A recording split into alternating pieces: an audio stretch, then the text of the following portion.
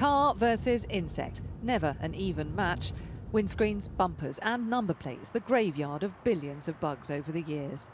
Certainly when I was a kid, almost every long journey required a bowl of soapy water at the end to scrub the windscreen of squished bugs. Nowadays, though, that doesn't seem so much of a problem.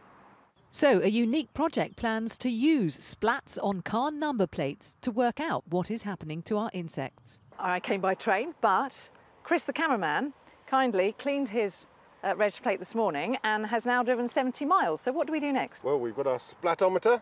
So we need to put our splatometer over there and count, see how many bugs he's hit on his journey.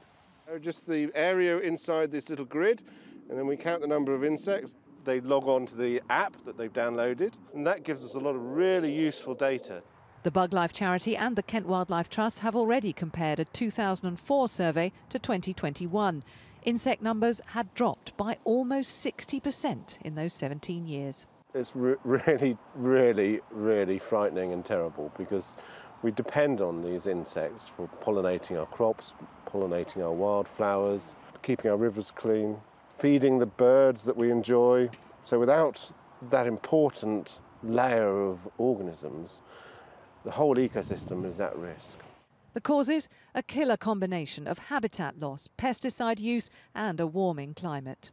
We can do stuff in our own gardens, no mow May, for instance, leave those dandelions for the pollinators to enjoy.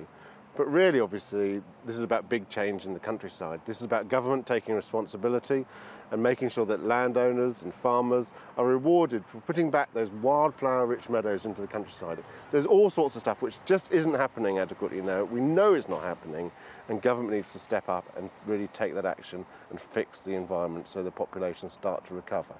By downloading the Bugs Matter app, anyone can contribute to the next survey this summer. And having more data will strengthen the case for urgent action to halt the decline of our insects.